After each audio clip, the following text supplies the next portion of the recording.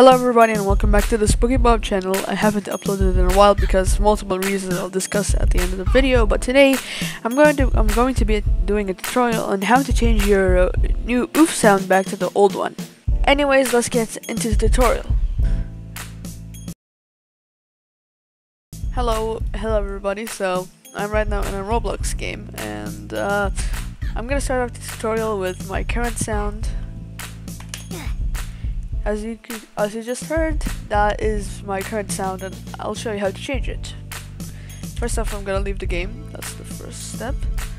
And now the second step is go to the link in the description and download this audio. As you can hear, that's the oof audio. You can just download that. And now this is the second step. Search up Roblox player. Open file location. And right click this, open file location again, go to content and sounds. You should have ouch here. Right click it and rename it to ouch. Right click it and rename it to ouch 1. You don't have to change it. You can just keep it the same, but it will override it. But I just suggest if you want to change it back to the new version, just keep it as ouch 1. After that, you just go to your downloads folder and download, and you should have this audio. Wait, let me open this up.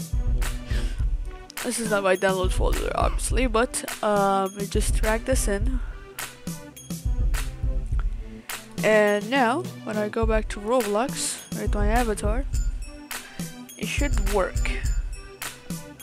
And it's very simple and very easy to do.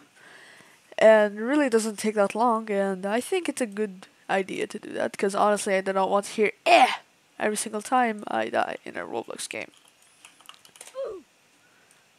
Perfect. Anyways, you can skip this part, the tutorial finished, but onto why I haven't been uploading, because I haven't had motivation, and really my Premiere Pro subscription ended, and I have a 7-day free trial, so I'm gonna have to upload my 200 sub special soon.